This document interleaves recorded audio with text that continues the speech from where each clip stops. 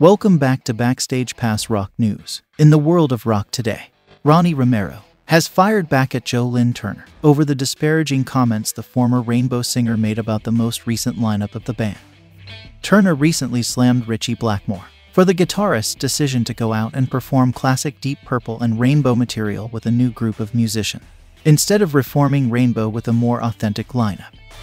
Blackmore stepped away from his Renaissance-inspired brand of music with Blackmore's Night for the first time in 2016, to perform a handful of shows with a brand new lineup of the band he had formed after quitting Deep Purple. Speaking to the Rock of Nations with Dave Kinchin and Shane McEachern podcast, Turner, who fronted Rainbow from 1980 until 1984, and was a member of Purple from 1989 until 1992, said that he had been in talks with Blackmore for at least a year about a renewed collaboration, before he found out from a French newspaper that Ritchie was returning to rock music but excluding Joe from the project.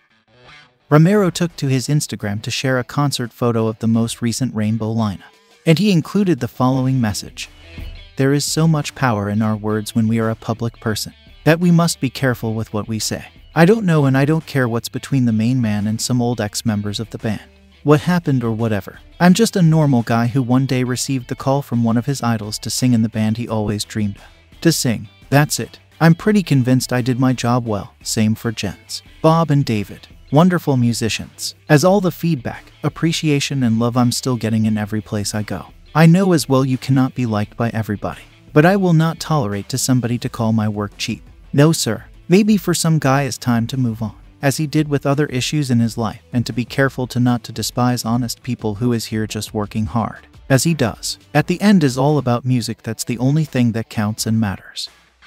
Ronnie Romero is currently on tour with the Michael Schenker Group.